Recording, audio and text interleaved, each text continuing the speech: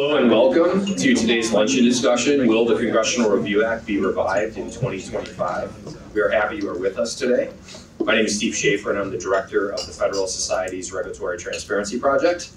This event is brought to you by the Federalist Society's Capitol Hill chapter and the Regulatory Transparency Project. I want to thank Savannah Griesinger, who's my friend and colleague, and her team, as well as Marie Blanchard and Libby Dickinson, who's on my team. Note the following remarks are those of the panelists and not those of the Federalist Society. First, I am pleased to introduce the Honorable Susan E. Dudley, who is the founder and former director of the George Washington Regulatory Study Center, which she established in 2009 to raise awareness of regulations' effect and to improve regulatory policy through research, education, and outreach. She's also the Distinguished Professor of Practice at the Trachtenberg School of Public Policy and Public Administration, the past president of the Society for Cost-Benefit Analysis, and she also served as the presidentially appointed administrator of the U.S. Office of Information and Regulatory Affairs from April 2007 through January 2009, which is commonly known as OIRA. We are especially proud to have her as a member of the Regulatory Transparency Project, its regulatory process working group, and she was just an incredible chair for the Reg Process Group. And if you have the opportunity to know her, she's just a wonderful person. So Susan, I'll turn it on over to you. Thank you very much, Steve, and thank you to Savannah and Steve and the Federalist Society for hosting this event today. Yeah, I think I'll add, that was a very generous introduction. The one thing I'll add is that I was administrator of OIRA during the transition from Bush to Obama, so I have some firsthand experience on the topic.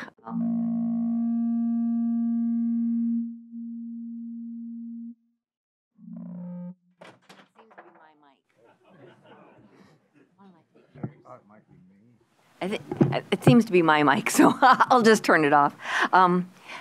My introductions of my fellow panelists will be much more brief than Steve's of me. Steve Balla is a professor of political science at the George Washington University and a co-director of the Regulatory Study Center. Todd Graziano is president of the Center for Individual Rights, and quite relevant for today is that he was the lead staff director, or lead staff drafter of the Congressional Review Act back in 1996. And Anthony Papillon is the majority staff director for the Senate Homeland Security and Government Affairs Committee, Subcommittee on Government Operations and Border Management, that's chaired by Senator Kyrsten Sinema. So let me first give a brief overview of the Congressional Review Act, and then we'll launch into questions from, so I should keep facing you to, yeah. I'll ask some questions, we'll have some discussions amongst ourselves, and then would love to open it up to questions from you. So there'll be microphones that are brought around. So these guys are going to kick me under the table if we, or somebody should throw stuff at us if we go too far without stopping and asking questions from you. So the Congressional Review Act used to always be prefaced with an obscure law, but I think it's no longer obscure, and the size of this audience suggests that's true.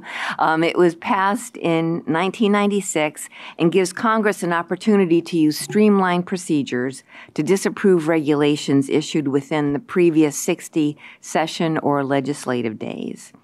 For regulations that are issued late enough in a congressional term, so that that members of Congress don't have that full 60 legislative or session days to review, the review period then rolls over into the next Congress. And it's this so-called look-back provision that has made the CRA particularly salient during transitions, presidential transitions, because it offers an opportunity for a new president and a new Congress to overturn regulations issued at the end of the previous president's term.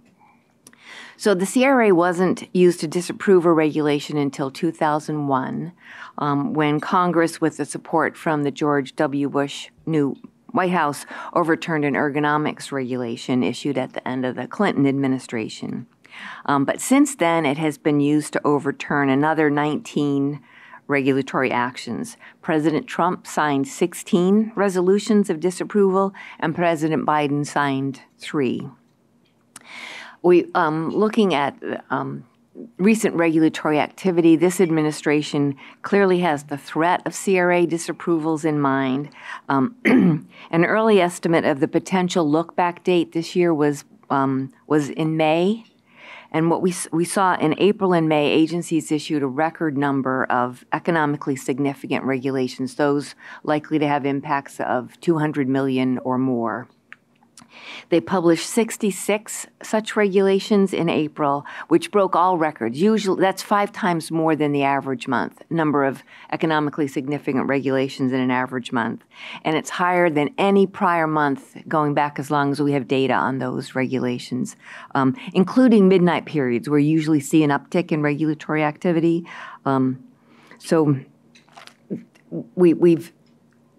At least apparently, there's a real concerns about the potential use of the CRA during, if there is a transition. So let me turn to questions of this expert panel. And Todd, start with you. So especially after the aggressive use of the CRA in the 115th Congress, it's perceived as a mostly Republican tool for use during presidential transitions. As one of the lead staff authors of the act, was that the intent? Is that how you perceived it would be used? Thank you, and thank you to everyone who's come here to hear us on this arcane law. No, it clearly was not the expectation or the intent when it was passed in 1996.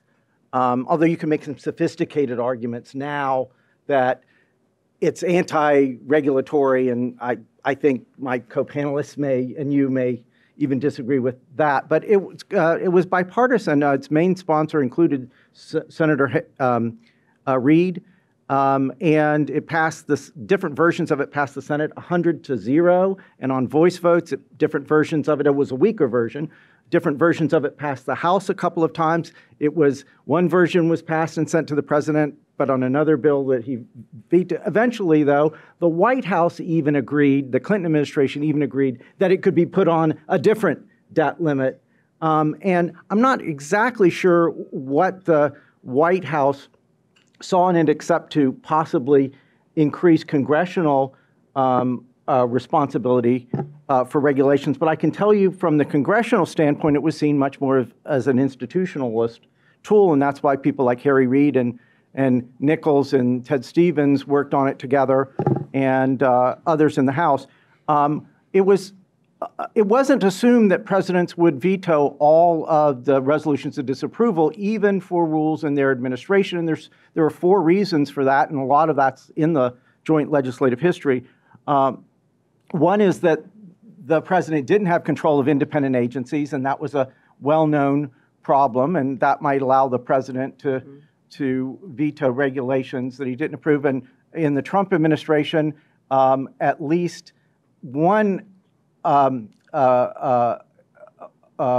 executive order was issued, or was it an OMB? You might remember OMB order, I think, that requires at least the independent agencies to submit rules for CRA review of whether they're major. But also, there was frequently, of course, an argument that the statute, the underlying regulatory statute, made the agency do this. Agencies love to claim that. Sometimes it's true, sometimes it's partially true.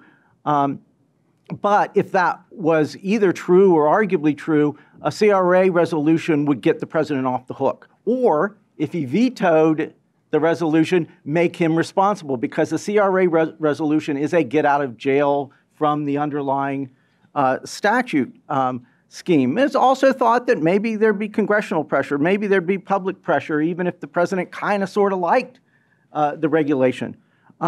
But again, it was understood as an accountability tool, both for Congress and, to a limited extent, for Congress, for the president, because the president would own rules. It was thought that Congress would use the expedited procedures much more regularly and not just after transitions. And finally, the legislative history is also clear that it was thought to supply regulatory study centers and Congress with a lot more information on regulations, that would enhance congressional oversight. So again, this was an institutional, a branch institutional tool that would be used for better oversight, more effective oversight, better study. So was its original understanding, and led to a lot of frustration for years why Congress wasn't using it.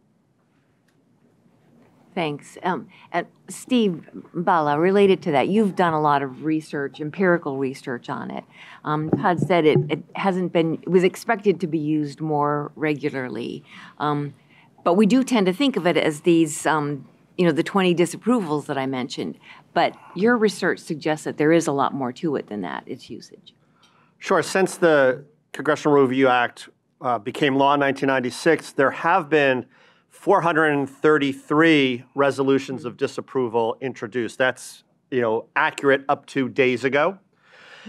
So is that a lot or a little? I mean, your mileage may vary. There have been obviously way more than 433 regulations, significant regulations, economically significant regulations in that period of time.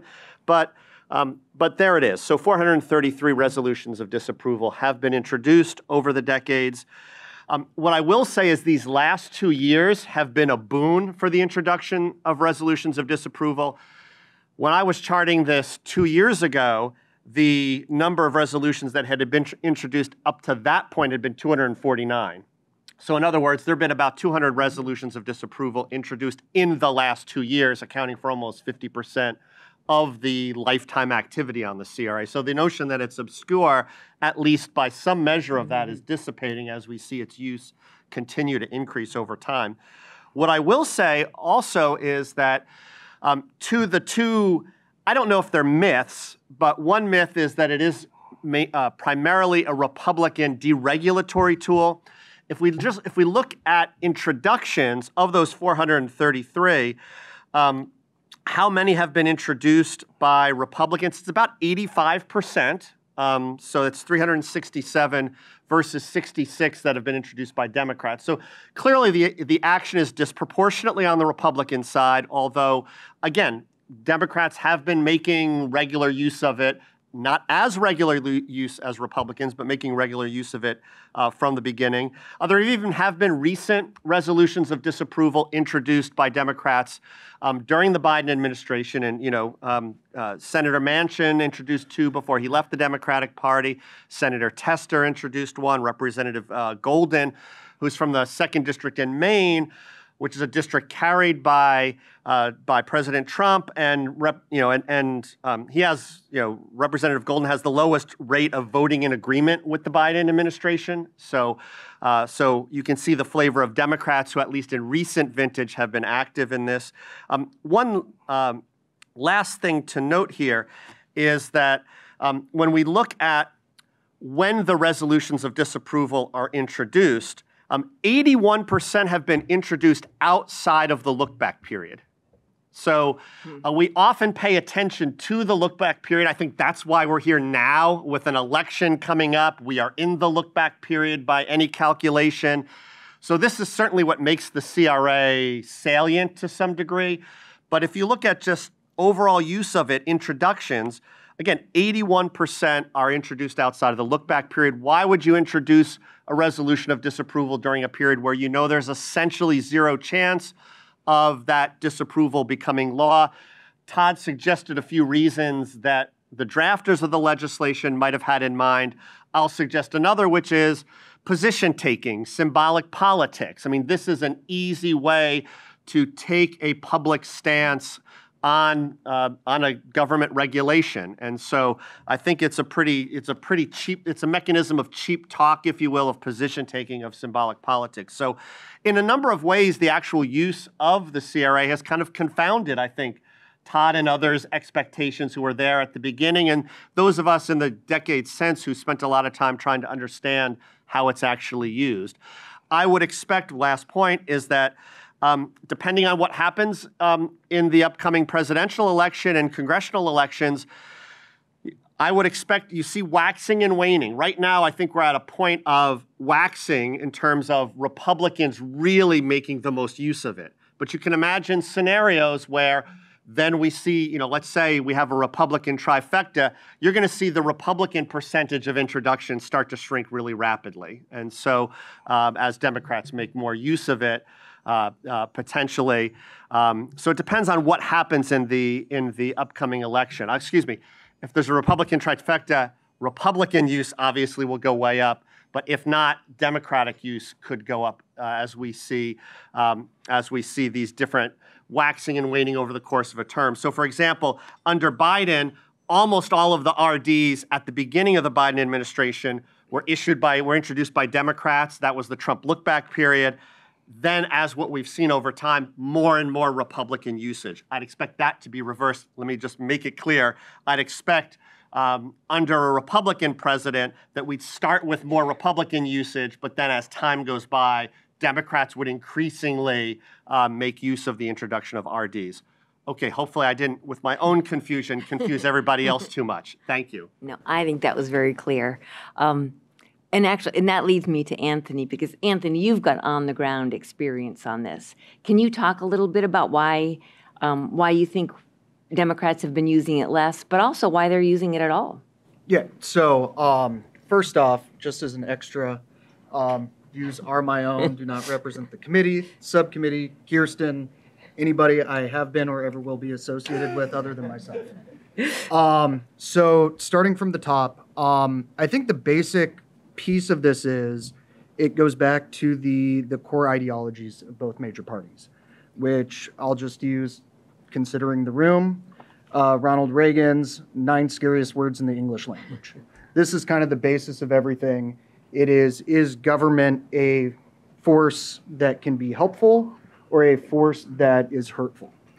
And that's really where everything comes from. So when you think about the salt the earth provision of a substantially similar rule, where does that fall? So from a democratic perspective, it is immediately, if you are looking to tweak or change, not complete 180, if you're going to get tied up in that question of what is substantially the same, it's just easier to reinterpret the rule. Now, with the Loper-Bright decision, who knows where that's going to change things, but as of April 1 of this year, that was my full contention, and I haven't done enough work and seen enough to see how Loper changes any of that. So I think that's the first piece. It's just where we differ in how we see government's role in society. Moving through that, I think that, now I'm a big booster. I wish it was a lot smaller number than the 81% for the Republicans introducing these. But it's to the performance piece that you mentioned, Steve, that this is a great get out of jail free card. The thing you noted with the members that were listed there is that they are all from red states, either retiring in tough re-elections. I think this is an easy vote for any Democrat who's worried about their score of voting with the president right now. I think they should be introducing more of them because they're not going to pass. And so it becomes a free vote that Democrats can take to differentiate themselves. Even if you're not going to get the requisite signatures to access the fast track provisions, it is something you can introduce a joint resolution on Monday, cut an ad on Tuesday, have it on the air on Wednesday, go back to your state on Thursday after the last votes, and campaign on how you held the Biden administration to account, and this is how you'll keep fighting for your district, state, whatever it may be. And so I have been a big booster of the political use of this tool, just from that perspective that it allows you to draw that daylight between yourself and the executive, especially during an election year. So I think that is why it should be used more, because it has become so much of a performative thing in our country. I think, too, the reason we didn't see more of it at the beginning of the Biden administration was twofold. We had it was a very busy, February and March. We'd had the COVID rescue plan from December that had fallen apart. That became the American Rescue Plan in March. And And so from that perspective, we were just so busy from the time the Congress came back in 2021 through the majority of that window that there just wasn't a lot of opportunity. We were in executive session for so much of it. In Parliament, from a parliamentary perspective, it's very difficult to jump back and forth. It's very easy to object to the change in session in the Senate. So that also ate time where you couldn't just bounce back between topics all day. So those are kind of the main pieces of this in terms of why I think you see this division, why I think there maybe shouldn't be just for political purposes. And then I think just, to the point of,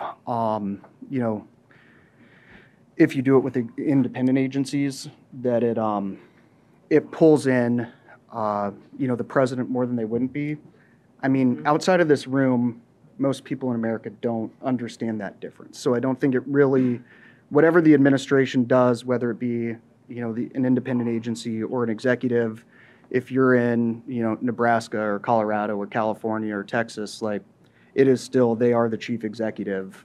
That is their responsibility if it is any way associated with the executive branch. Real quick on that, you made an interesting point about how unique the period of 2021, the beginning of the Biden administration, was in that Democratic trifecta. I mean, when you think about it, there have been 2 Democratic trifectas since the passage of the CRA, and both were the most unusual of times because we had the Great Recession at the beginning of the Obama administration and then COVID at the beginning of the Biden administration. So we haven't had, quote, a clean test of what Democratic usage of the CRA as a look-back mechanism could potentially be because of the kinds of factors you're talking about. Just the world just swamped the CRA. So just an observation about how unusual those times were. Yeah, so I was administrator at the end of the Bush administration, and despite my best efforts, we issued a lot of regulations at the end that would be subject to the CRA, and the Obama administration also didn't use it at all. And I always thought it was what Anthony referred to as the salt the earth. So if you're not familiar with that, one of the aspects of the CRA is that after a rule has been disapproved, the agency cannot issue something that is substantially similar. And so to Anthony's point, I think there were things that were done at the end of the Bush administration that the Obama administration might have done a little bit differently, but that they didn't just want to eliminate altogether and not be able to do anything substantially similar. So instead, they took the longer, slower approach of going back through and going through notice and comment rulemaking, which takes a lot longer to change the regulations. We're going to get into the weeds a little bit more now. I mentioned that the Biden administration seemed to be working on a May deadline. And that was the estimate of the look-back date based on the legislative calendar at the time.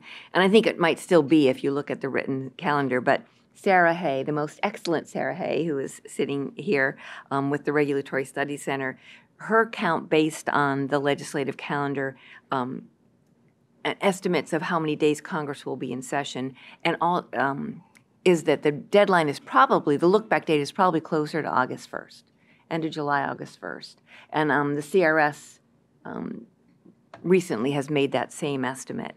So Todd, talk to us a little bit about that. Why is it so hard to know the date?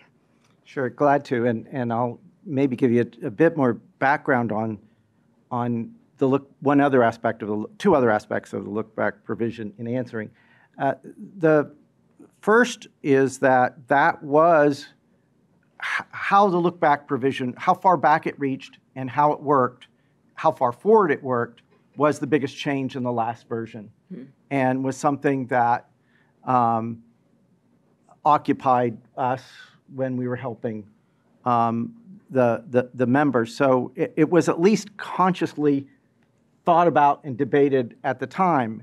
And the early Senate version just said 60 days. Well, what if they jam you? And what if, because that's when the look back was added, I think originally in the House, in the version that went through the committee I served on, which was the Government Reform Committee.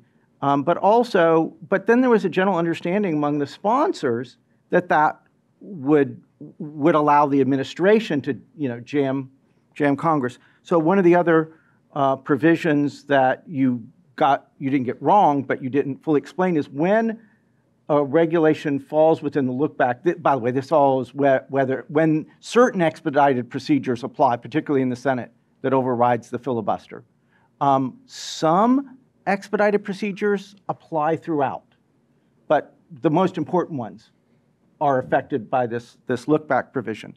But when a rule falls into it, it doesn't just get the extra days in the new session, it gets 60 new legislative days, but not just 60 new legislative days, because it was discussed that, well, Congress has got to organize and they've got to form committees and these should go through committees. And so it actually starts on the 15th day so really 75 new legislative days. So anyway, this was at least quite understood. But I did kind of enjoy being the only one, or one of the few people, who understood the intricacies of this obscure and whatever law that was this patchwork until, now more and more people know it. But I was especially amused when CRS used to or people used to use shorthand, definitively say the look back period before the end of a session is exactly May or June or July. Well, you can't know until the session is over. And so what are the implications of that? And I think that's what Susan was hoping I'd eventually get to, is that one or the other house can affect the look back, can confound the current estimate. Probably is a very good estimate and is likely to happen if the House and Senate keep to their current schedule. So they added days in August, I understand, which then affected the look back. But if they want, they could meet a lot less. Now, maybe there are many, many reasons why they don't want to do this. But for example, the House. If the House really anticipated a Donald Trump victory and that they could gain control of the Senate, and they really wanted this opportunity, they could meet a lot less than they're planned in August, September. If their hopes are confirmed in the election, they could try not to meet at all. Now, of course, there's a constitutional provision that no House can recess for more than 3 days without the consent of the other, but maybe they could get consent. The president could try to call them back in special session. They could come back but then adjourn. Is any of that likely to happen? In my view, there's always excuses, or not excuses, I shouldn't say that. I respect the reasons why, but in my view, sometimes it would be worth at least thinking about whether the House or the Senate, if they want to capture this opportunity, can change their schedule to affect look back. The Senate meets in pro forma sessions, even during long recesses, to prevent recess appointments and other reasons. That means the House needn't concern that, or they may decide that recess appointments aren't that important because the president could fire most of them. So it's at least worth thinking through. And I really love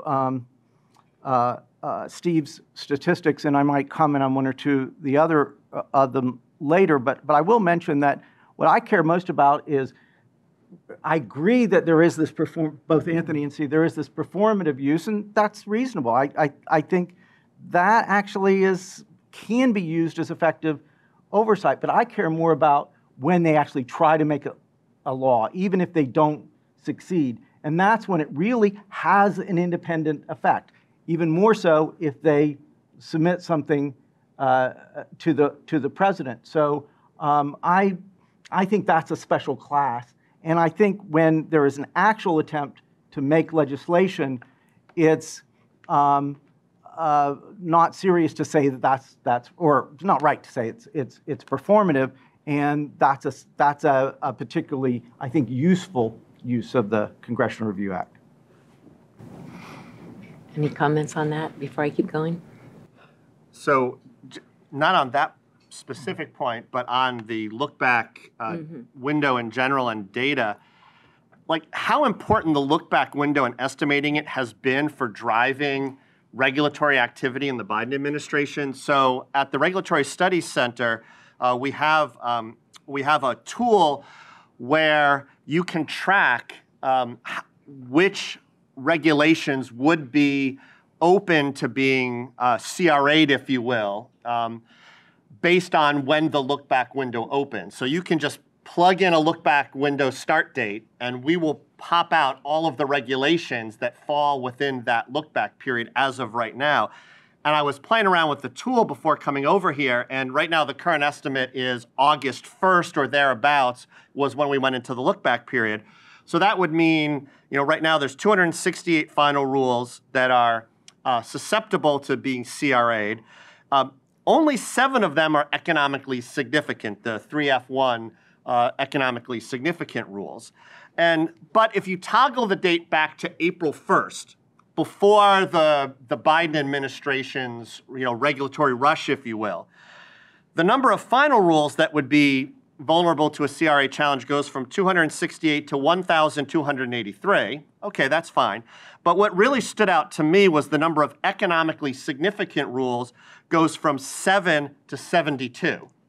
So even if you move the look-back window and toggle it back in our system to May 22nd, which is sort of the date by the stated congressional calendar, we know there are going to be all these pro forma days. It's not May 22nd, but there it's only 11 economically significant rules. So the Biden administration was quite strategic in rolling out economically significant rules, before that May 22nd date, because we see that there's literally 70 of them that were timed specifically, unless you have a better explanation, to avoid being issued in the look-back period.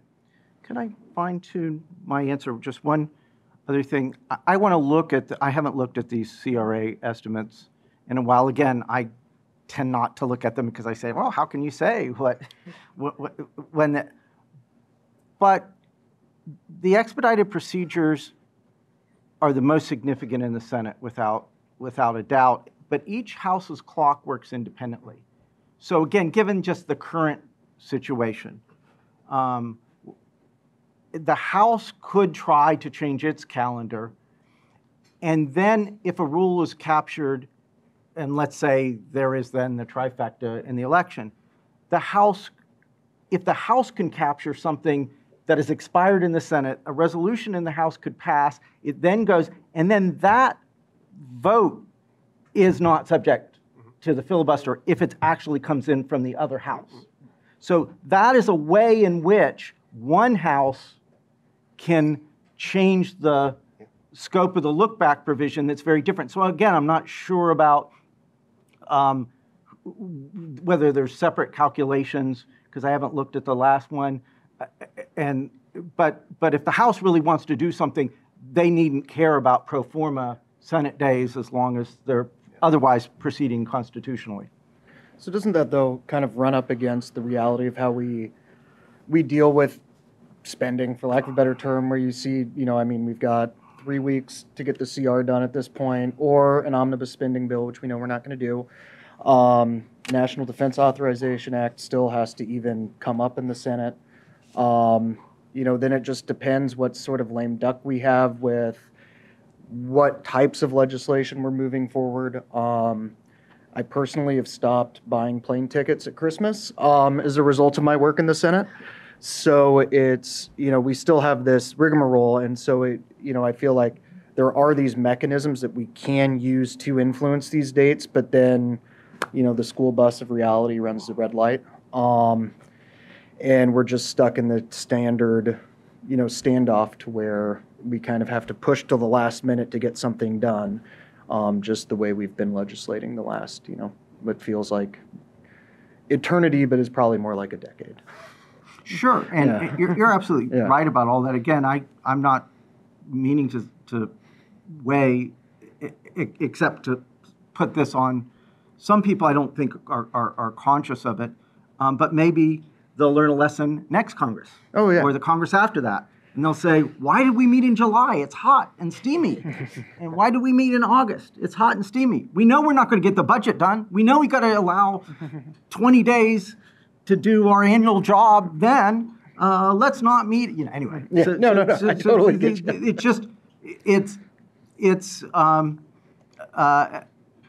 And I'll make one other one of my pet peeves about how I also heard about how many, I was surprised that the Biden administration, for some reason Steve mentioned, didn't use it, and there's some, their fear of the, I don't call it salt the earth, I call it the anti-circumvention provision, which if it didn't exist, the law would be worthless, because if an agency could just reissue the same rule, no one wanted that. I don't know why they call it salt. No, anyway.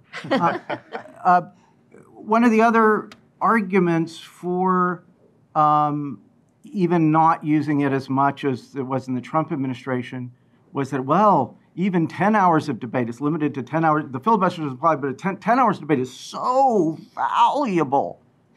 That's the maximum. You don't have to go. The law says that it could be any amount, that a majority, it could be, you could have successive votes on, you do have to do them individually. There's been legislation introduced, which I think would improve the act to allow, grouping, but you could do it individually, but you could do them sequentially, and you could have 15 minutes of debate on each or an hour on each. I mean, if Congress really wanted to use the tool, some of the reasons they didn't use it as much as they have, to me, really do smack of excuses, like it takes 10 hours of debate. That one just doesn't pass my... I mean, you know how many judges you can do in 10 hours? Yeah.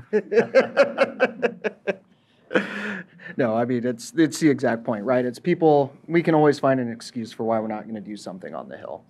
And it's just a matter of whatever the convenient line is. I want to go back quickly and make another plug for the GW Regulatory Studies Center CRA dashboard, which, if you're interested in this, you might enjoy playing with. The website is go.gwu.edu/CRA dashboard. So pretty easy. And in addition to what Steve mentioned, is that you can figure out all the regulations. You can sort it. So you could look, if you're only interested in a particular agency or only interested in those regulations that have impacts of 200 million or more, you can sort it in different ways. And be thinking of questions, because we'll be turning to you soon. Anthony, is this on Congress's radar? I mean, Todd is suggesting it should be more on your radar. In terms of the deadline, I mean, I think it's on a very specific set of radars, but I think it applies more to the administration. I mean, to the point that if you slide from August 1 back to April 1,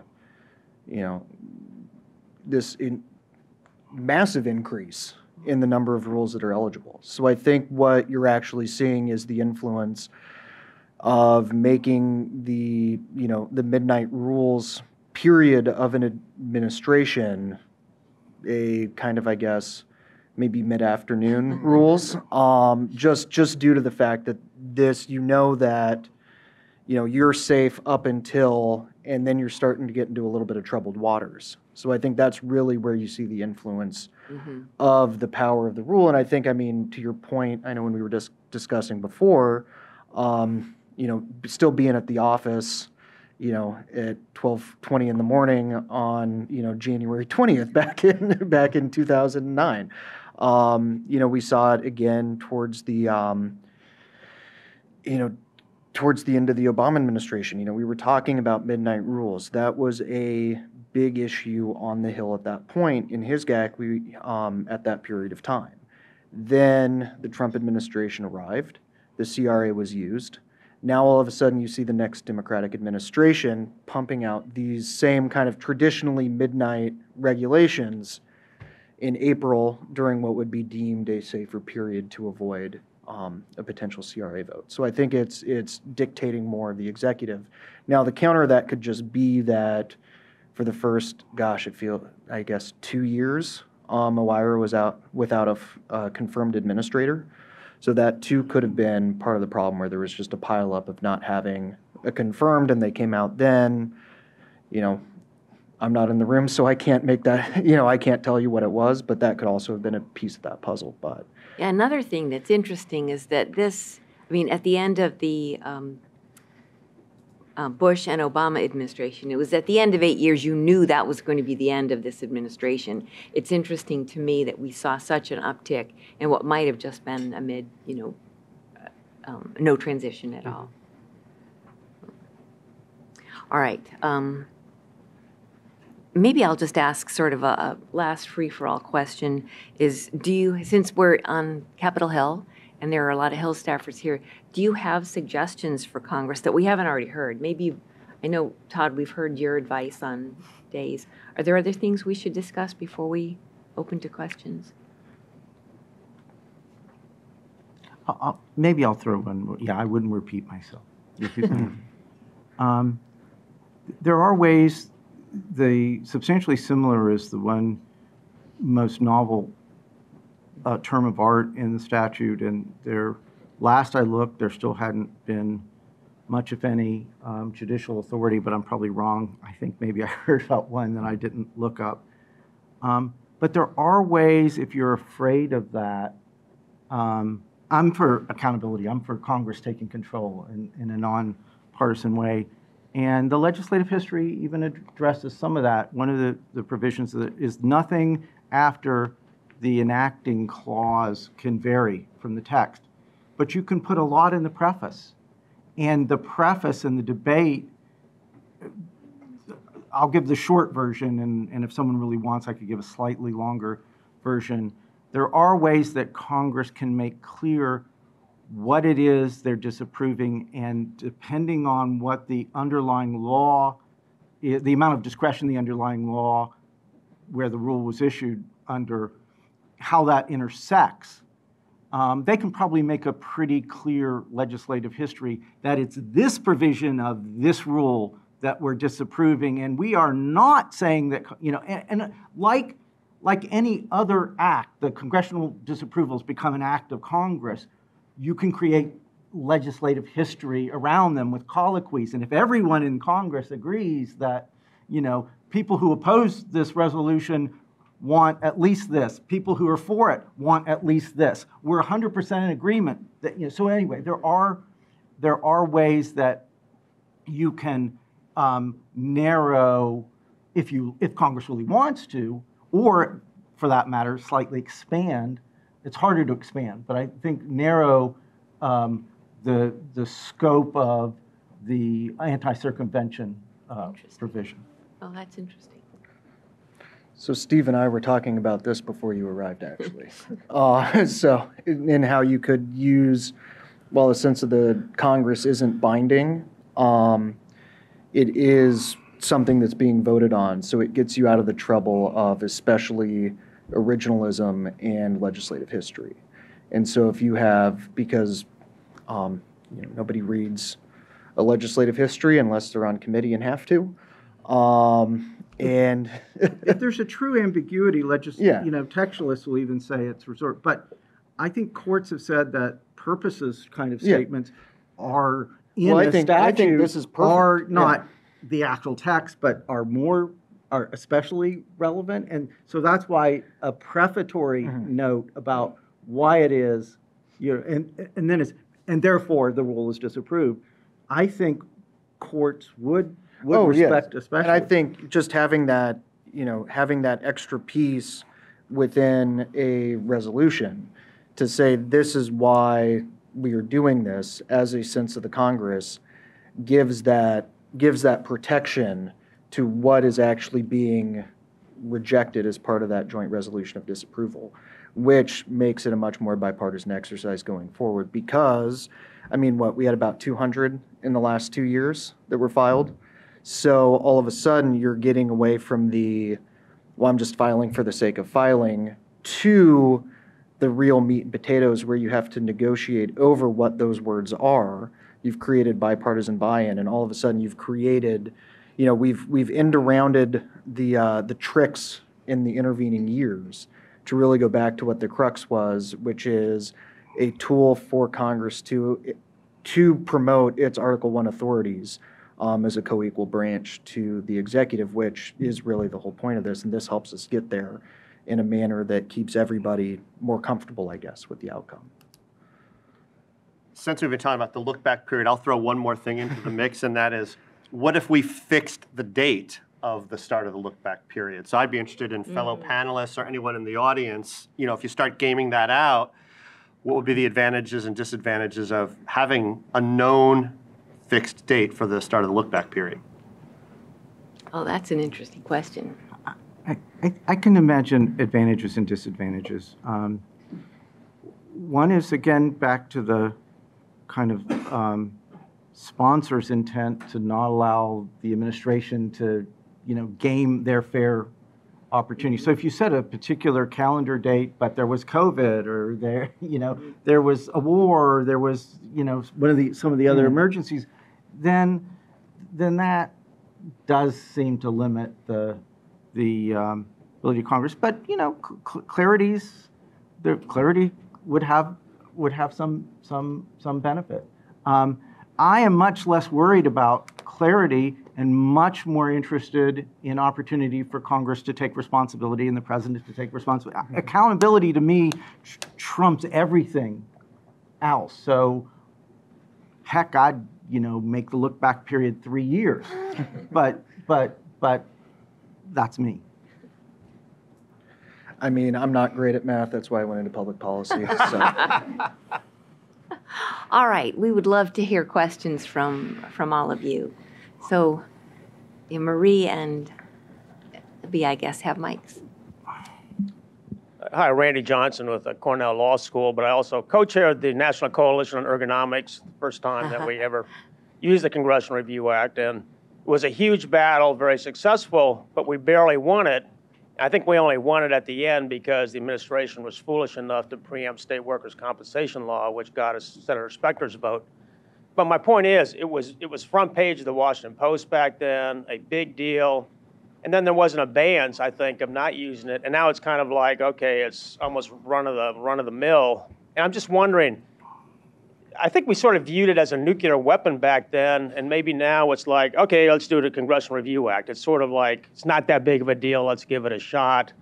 And maybe that's a function of people are familiar with it, or maybe it's a function of a growing disrespect for the agencies, a la Chevron, et cetera, that's led to like, oh, it's no big deal, let's just use the Congressional Review Act. I'm just saying, comparing back to 95, where we laid the groundwork for over 3 years for those votes and barely won it. It just seems to be a different prism now.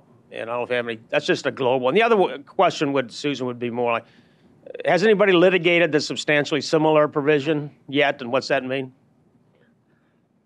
On the first point, I think the interesting thing about if you look at rules that have been disapproved under the CRA, ergonomics is maybe a bit unusual because most of them are not economically significant. So if we start just rattling off the rules that have been CRA'd successfully, even in this room, probably most of us would have never heard of most of them. Like where we all know the story of ergonomics and like how big of a rule that was and like how fraught the politics were. But boy, it's not a lot of economically significant rules by and large. So that makes it different than the nuclear weapon option, yeah. And what about, Todd, this is an unusual Federalist Society event in that we only have one lawyer on the panel. So Todd, all these questions again, are going to you. I don't think, last I looked, no one had, because there has to be a disapproved rule, and then an agency has to try to do it. And so rules that were disapproved in the Trump administration, he wouldn't try to redo, so it would be the next administration. So and then someone has to litigate over it. But I will just expand a teeny bit and this is again discussed discussed in legislative history of how the anti-circumvention provision would operate if the law from which the regulation was issued is truly prescriptive and it was an on and off switch. EPA can do a study and either do this or do that, and they did this, and then it's disapproved. Well, then the agency's left with very little discretion. But unfortunately, Congress delegates far too much. Maybe after Loper Bright, that'll change. But anyway, so most of there's usually an opportunity to do a lot. And one of the CRAs that failed in the Trump administration, the only one that went to a vote and failed, was McCain switched, and it was someone will remind me that it was a petrochemical sort of issue, emissions. but it was an emission. But I think Senator Port was trying to make the case that what I was suggesting, that no, we could still have this regulation, we just wouldn't have this regulation. McCain wasn't convinced. That's all reasonable, but it does, it somewhat turns on the nature of the underlying law and how much discretion the agency has, and then how clear Congress is, and all those things would factor in. So there probably isn't just one substantially similar answer in court cases. If a court decides this issue, it'll be based on all of those issues. On substantially similar, I believe, and you all can fact check me if I have this wrong, I think there may be a pair of Department of Labor regulations that have been issued in the wake of successful resolutions of disapproval. So we do have now test cases of agencies picking up the baton of CRA rules and trying to, advance them forward. So I don't know that there's been litigation in those spaces yet, but that certainly is the next step in that direction. I believe one of those was the drug testing for unemployment. So it's you either don't or you do, and you can't say those are the same, which is, again, part of the problem. They were, objectively much different. So I think that even creates some problems there.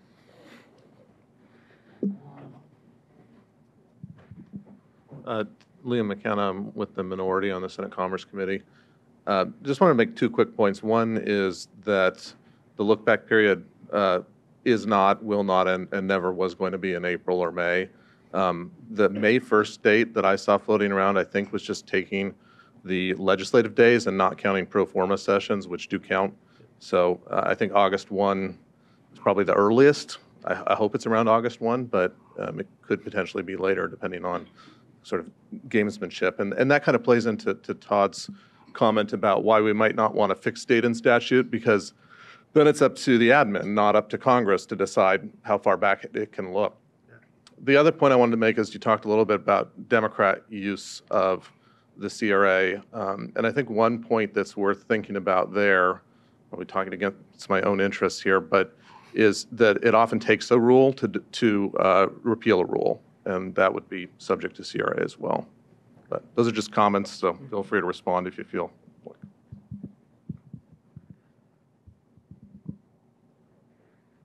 Yeah, still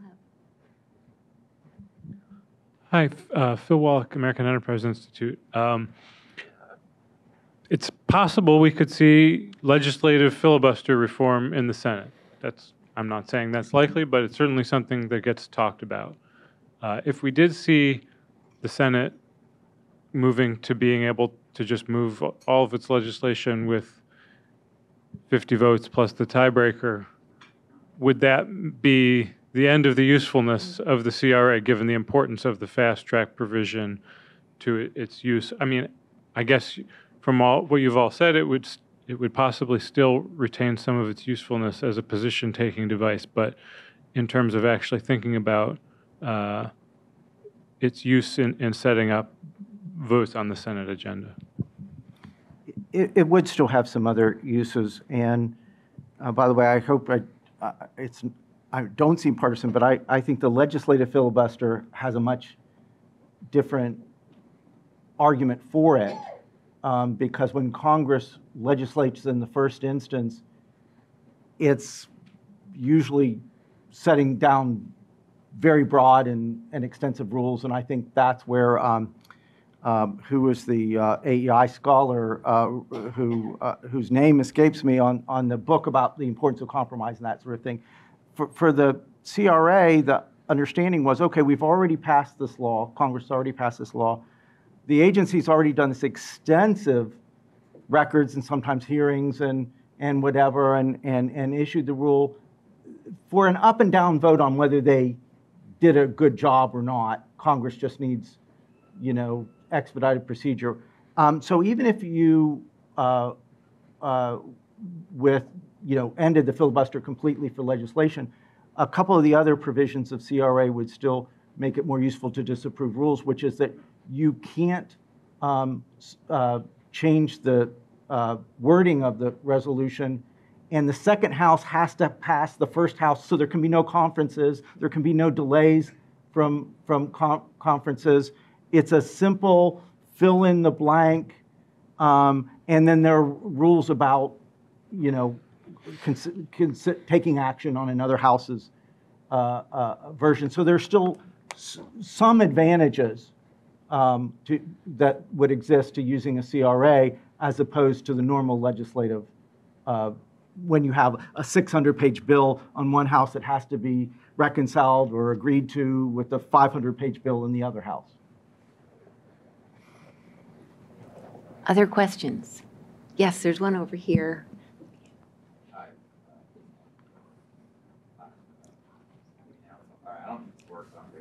All right.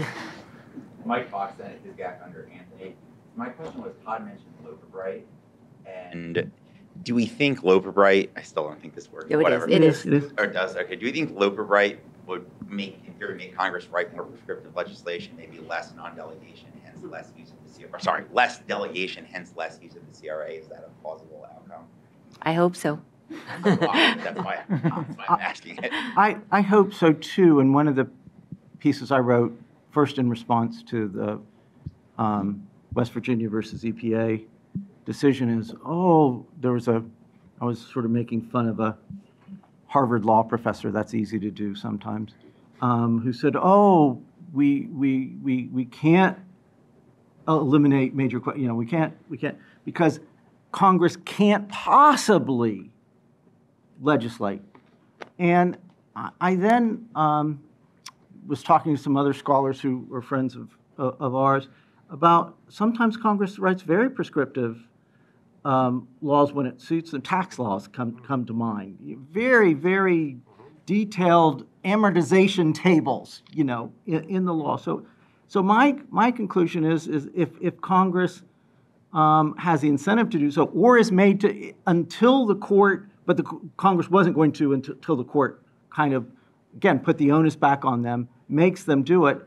And my final thought is if current members of Congress aren't able in some sense to legislate like they used to or in the detail that necessary, then we the people need to elect different Congresses. So it's a very dynamic. Congress doesn't have to, so we elect congressmen who engage in more performative and less legislative. I mean, there was always that mix, right? But to the extent that the courts allowed Congress to shirk the duty, we the people then elected different members.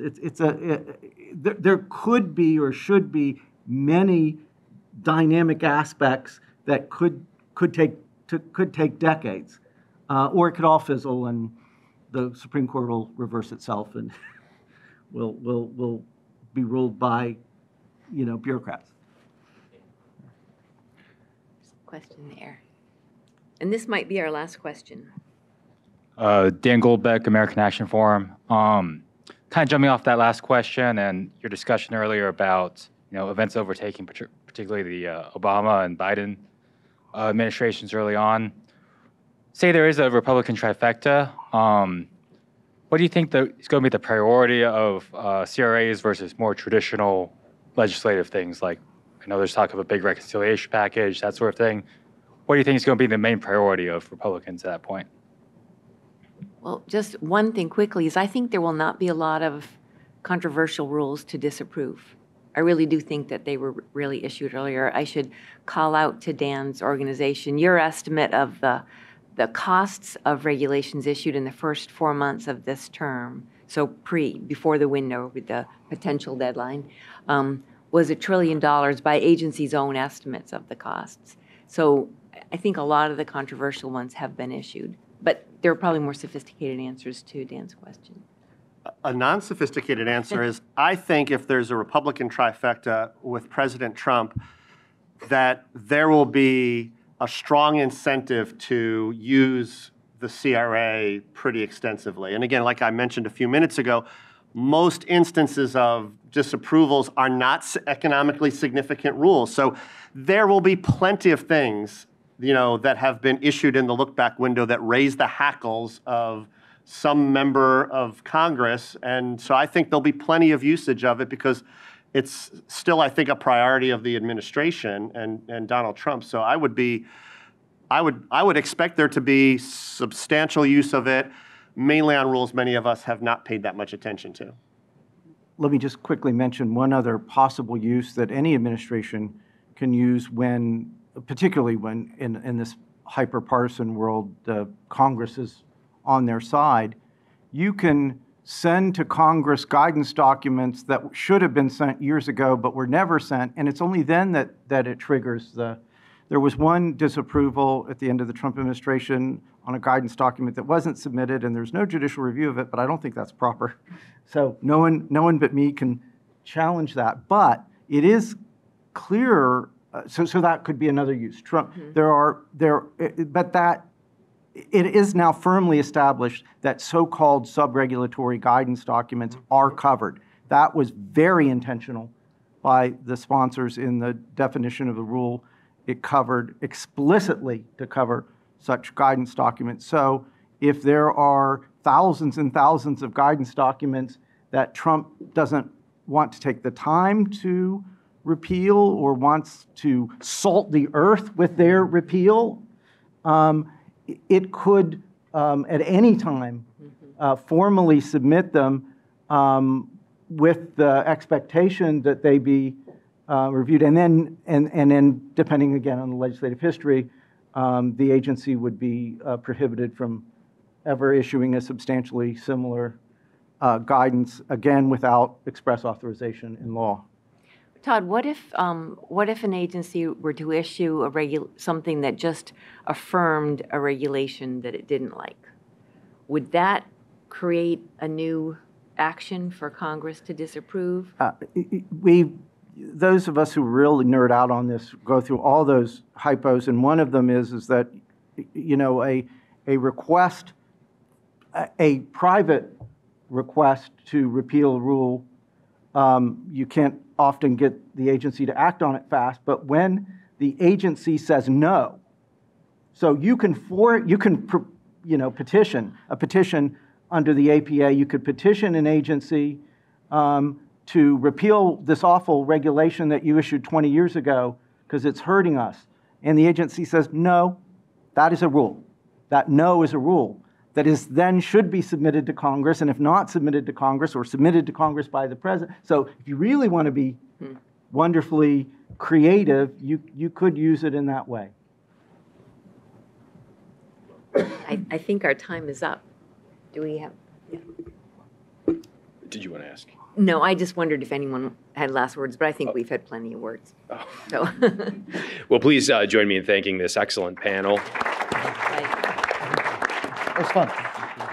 And I wanted to thank all of you for attending today's event and all of those of you who are listening to this at a later time. If you'd like more content like this, please check out regproject.org. That's regproject.org, or fedsoc.org, fedsoc.org. Thank you.